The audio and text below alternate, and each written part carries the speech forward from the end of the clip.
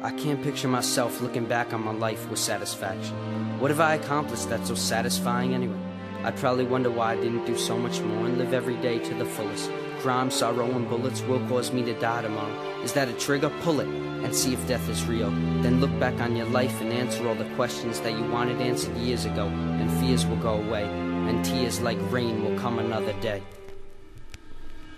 I think it's hard to describe it. There's someone who can't feel it. If a chance is up for grabs, you gotta be the one to steal it. Being real is real, but can become fake if you fake it. Even the realists know this, though this place is godforsaken. There's 1,000 things that I've mistaken as debatable, and I debated them and lost. Now my loss is unmistakable, unable to be rebuked, and choices were incapable to cleanse our dirty lives, like horses when the stable's full. Some say that death is painful, some say that it's peaceful, some say that when we die we grasp all we've reached for, while others just let go. I think I speak for every preacher of soul, a teacher, the speaker, I'm bold to speak. As every lonely cold is sneezing, no one will be blessed this season. People are the only reason, people are cold and freezing. Now we're screaming like there's something that makes us even, but lately it seems they're more of nightmares that I'm dreaming. We could be reborn after being bathed in our mistakes and still not see what's right or wrong. We're at risk on mistakes. I'll make guidelines to follow for your dry mind to swallow, and your thick filthy yolk will be replaced with one that's hollow, as in we'll keep reliving through forever and a day,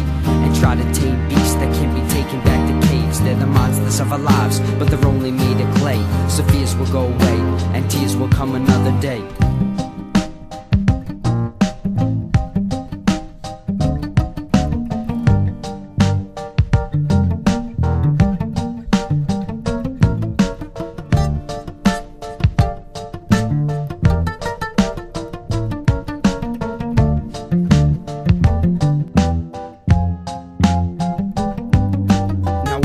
Unravel must begin with admittance. If you're wrong, you're wrong. Don't cause a scene and charge your mission. Quit your travels. Once you see you've made a poor decision, drop your saddle reins. All battle pains will lessen with sedition. When your eyes are shut and you're following your gut instead of me, you'll start deleting what you don't like off my photographic memory, and everything will play back as we glimpse our obscenities and take a trip through time in an attempt to find identities. We could be reborn after being bathed in our mistakes and still not see what's right or wrong, or at risk on the stakes. I'll make guidelines to follow for your dry mind to swallow, and your thick-filled ego will be replaced with one that's hollow, as in we'll keep reliving through forever and a day, and try to tame beasts that can't be taken back to caves. They're the monsters of our lives, but they're only made of clay. So fears will go away, and tears will come another day.